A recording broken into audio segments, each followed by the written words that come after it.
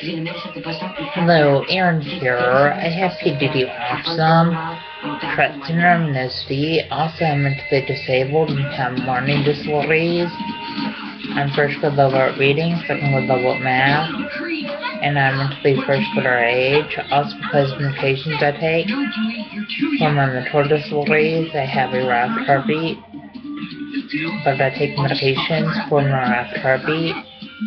Also, I have fears of crowds, loud sounds, and yes, when people ask me over their house, I don't know how to respond, and that's frustration. Also, it's hard for me to interact with others. Also, autism is kind of like a brain delay that affects social interaction, and autism makes it hard to process what other people are saying. Also, autism makes it hard to process other people hugging and kissing, and autism makes it hard to process other people holding hands.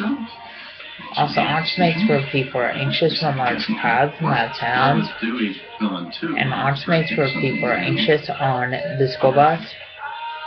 Also, autism makes where people are anxious when fire alarms go off school, and autism makes where people are anxious eating lunch in the school cafeteria. Also, just to let you know, the signs of autism are lack of social skills, lack of eye contact, lack of speech, and lack of communication.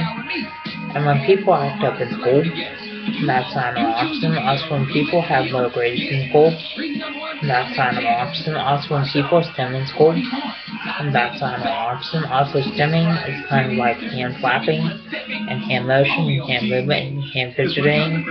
And people with autism stem in school classrooms, and stem walking out of school classrooms. Please subscribe, rate, and comment.